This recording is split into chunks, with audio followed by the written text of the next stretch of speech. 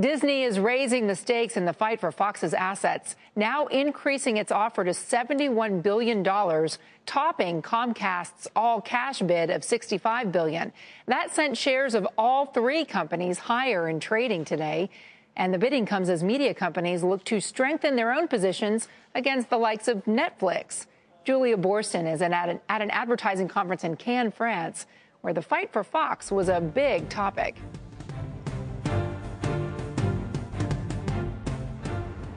Fox and Disney agreeing to a new, more expensive deal. Disney paying $10 more per share than it had previously agreed to with Fox for a deal worth over $71 billion.